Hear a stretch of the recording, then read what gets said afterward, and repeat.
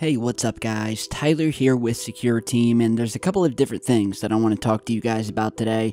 A couple of things dealing with UFOs, UFO sightings, strange typical things we always talk about, but the main topic that I want to start with today is what appears to me and to many who've been emailing me about this is this sudden rush by damn near everyone that counts anyway, to get us back to the moon and quick. And that is the question today. Why does everyone want to go to the moon so suddenly? Because before, just to preface this, we went to the moon, okay? They were called the Apollo programs. And during each of these different Apollo programs, starting in the 50s through the 60s, early 70s, on almost all of them, there were a few that things happened. Apollo 13, we weren't able to actually land on the moon, but most of the Apollo missions got men to the moon and we landed on there, where we were able to do our different science experiments, collect moon rocks, ride around on moon buggies, and pretty much do everything we needed to do. And so, over the years, of course, there's been an uprising of people saying, hey, we would like to go back to the moon. When are we going to go back? And the government, at least the administrations, in the past here, has always kind of taken this attitude of, well, we've already been to the moon, we did everything we needed to do, and so we really just don't have it in our budget to go to the moon. Many of them have said, we don't even have the technology anymore to get a man to the moon, land on the surface, and then get him home, which is really funny considering that the technology that was used in the aircraft, the spacecraft, to get these men to the moon during the Apollo programs used as much computer data as what's in your watch. Your watch or your timer on your microwave or your stove. That's all it took to get them to the moon. And so to tell us today that we don't have the technology, well, there's something up with that. They either don't want us to go to the moon because they don't want us to see what was there, whatever was there that they saw when they went, or maybe we just don't have the technology, or maybe they just don't care. I mean, I highly doubt we don't have the technology. It's very simple stuff to get us there. But, I just wanted to preface just to say, we have been to the moon many times. We have many probes there that are circling the moon. We've mapped it out in satellite imagery. Multiple other countries have landed probes down on the moon, recently Russia and China. And so we've done a lot, but basically the consensus between all of these major companies and nations was, well, the moon thing has been done, all right?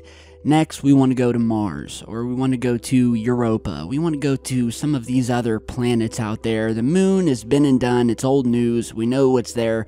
There's nothing there, so let's move on to something more interesting.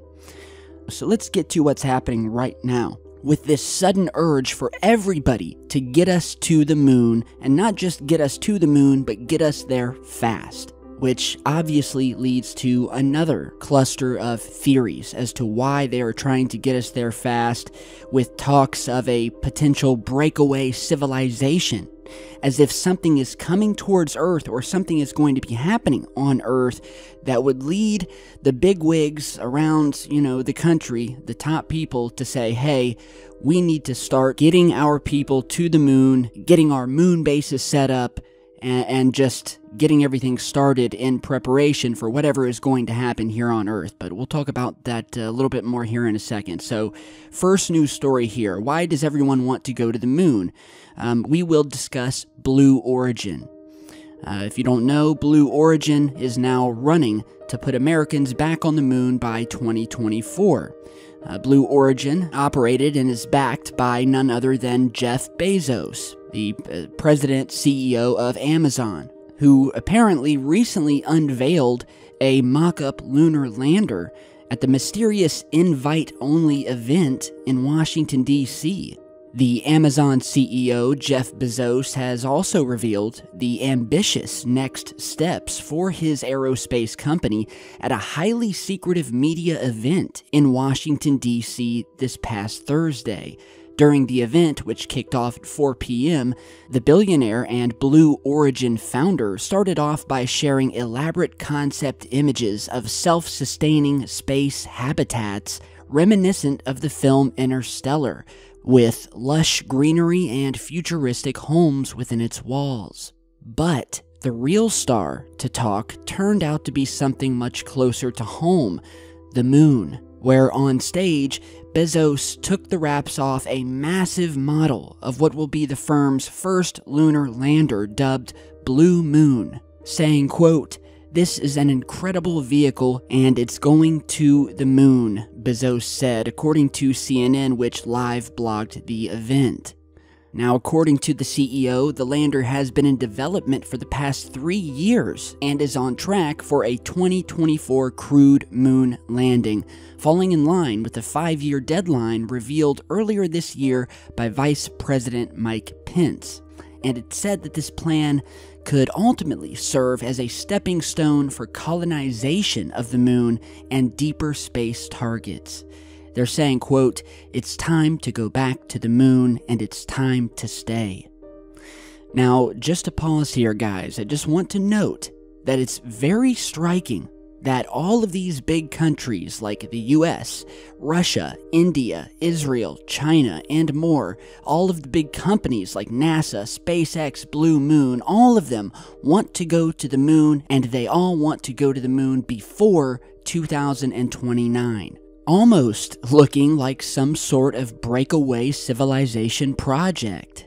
Now, another thing to note here, which is the revelation of a 30 million page library that is also heading up to the moon in order to, quote, "help preserve human civilization." And from that news release, I'll read you a little snippet here that says, quote, "When Israel's Beresheet spacecraft launched toward the moon on February 22, it carried a mysterious cargo. Mission planners called it a time capsule, but hinted that that wasn't the whole story. Now the truth is out. The little lunar probe carries a 30 million page archive of human knowledge etched into a DVD-sized metal disc. The Lunar Library, as the archive is known, constitutes a civilization backup to help ensure that our distant descendants never lose humanity's collective wisdom, according to Nova Spivak, co-founder of Ark Mission Foundation, the Los Angeles-based nonprofit behind the project.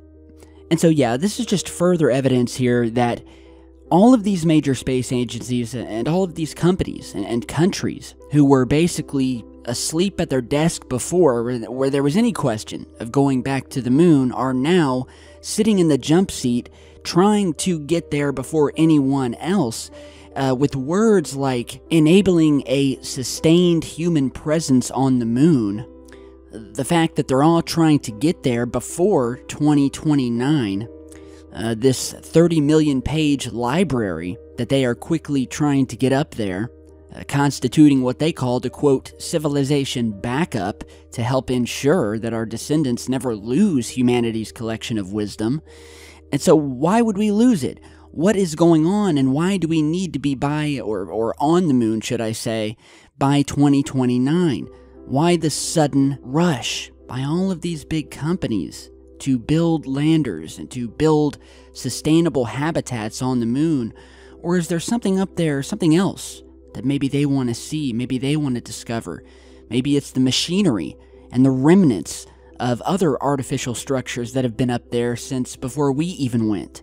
And maybe that has something to do with it. I don't know, but there's definitely a lot of secrets about our moon. For as beautiful as it sits up in the night sky, many questions, many secrets, not just about the moon itself, where it came from, what it's comprised of, how it got here in the first place.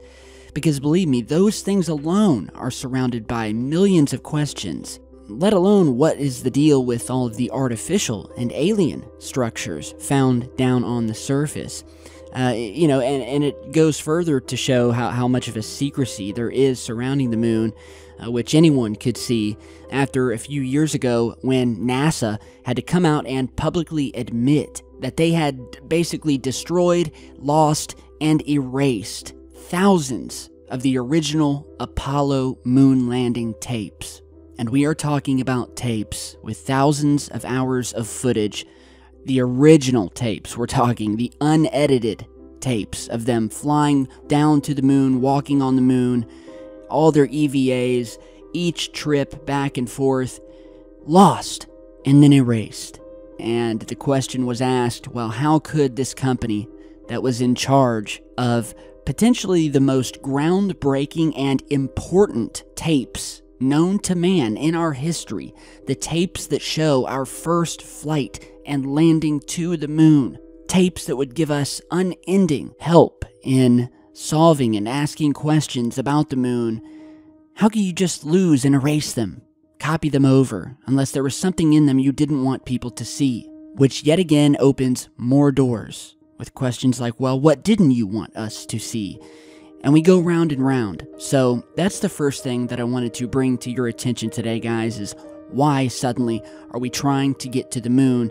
Not just that, but why are we trying to get humans to the moon? And why are we trying to get millions and millions of pages of documents and music and basically all of Earth's history to the moon as if something were about to happen? Which brings us back to this sort of civilization breakaway theory that I discussed from the get-go. So, I'll link you to some articles down below.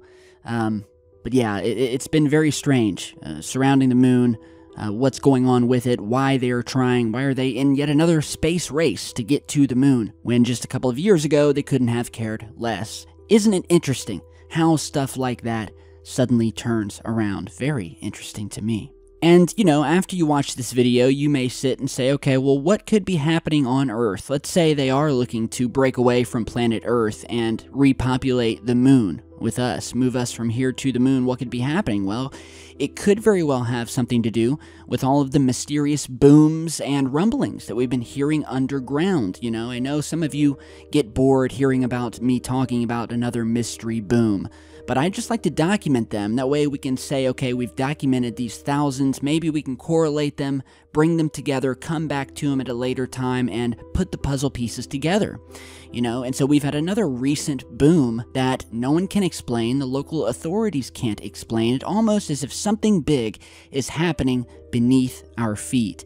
If you guys remember, I posted a video a couple of months back where the underground detectors had picked up something that was moving underground that started its movement all the way up on the northern side of the United States of America, up near Maryland, and within a matter of 45 minutes to an hour, it had gone from one end of the country in a straight line and had ended up at the West California coast.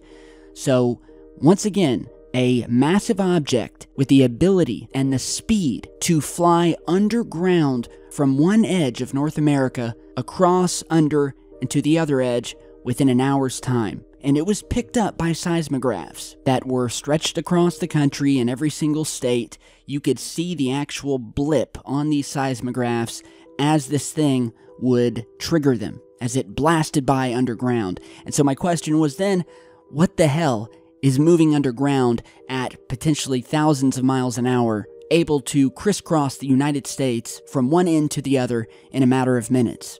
And so what's going on down there? Is something being built? And if it is, who's building it? Is it us building it, or is it someone else, possibly not from this planet, building it, or possibly from this planet that may have been on or inside this planet long before we were even on this planet?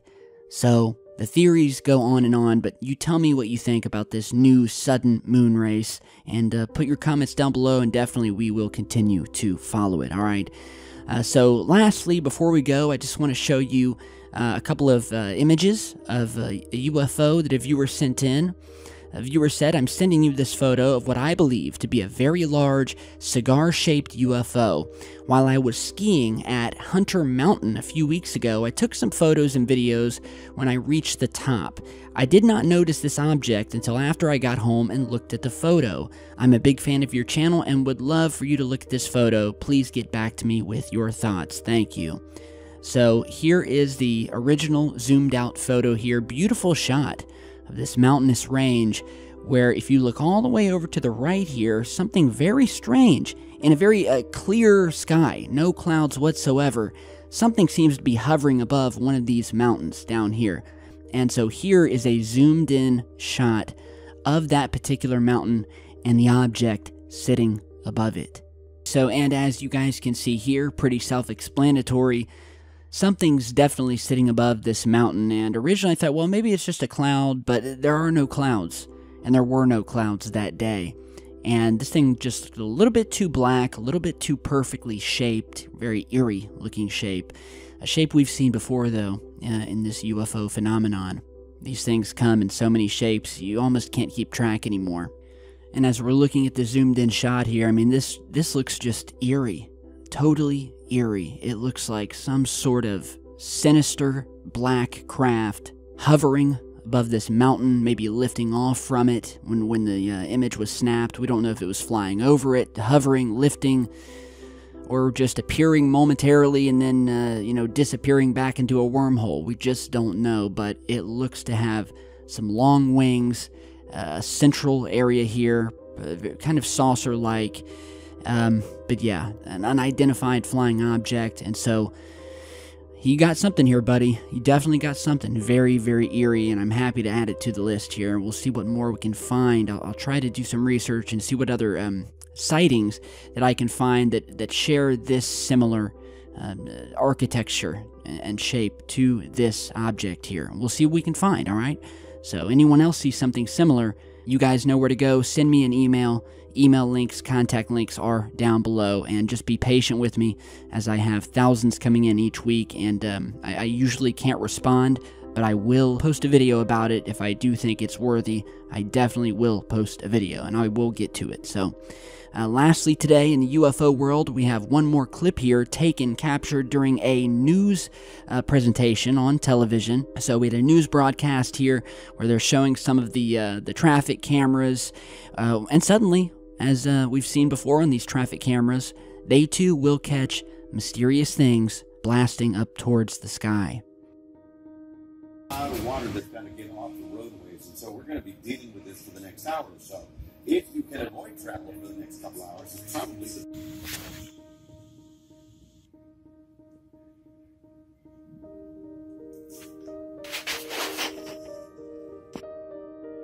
Okay, so taken in Corpus Christi, as you guys can see, as the camera pans over this beautiful night skyline, we see a white object, maybe more than one, but definitely one, potentially two, just blasting up through the sky, up towards the upper atmosphere at an amazing rate of speed. And if you look back right at the earlier point in the footage, you can actually see what looks like the same object first traveling horizontally from the right edge of the screen. It comes out fast, stops, and then does a perfect right-hand turn, 45-degree turn at a breakneck speed, which, our conventional aircraft just simply cannot do. You would need more anti-gravity type technology to be able to turn on a dime like that without actually breaking your neck. So you can see it here, it flies in, and then boom, perfect right angle, and then heads up towards the upper atmosphere. So, really cool footage captured above Corpus Christi, Texas. We get a lot of love from the Insomnia team, truth seekers out of Texas, all over. You guys are everywhere. I get pictures every day of you guys wearing your Secure Team hoodies and shirts, and it just means the world. So, we're definitely going to keep spreading the word. I appreciate if you spread the word of this channel. Let's keep rocking and rolling. Let's keep trying to get the truth out. And as always, I'll be right here. So subscribe, do your best to come back to the channel and find new videos I post. And I will see you all back here in just a bit. Stay safe, guys.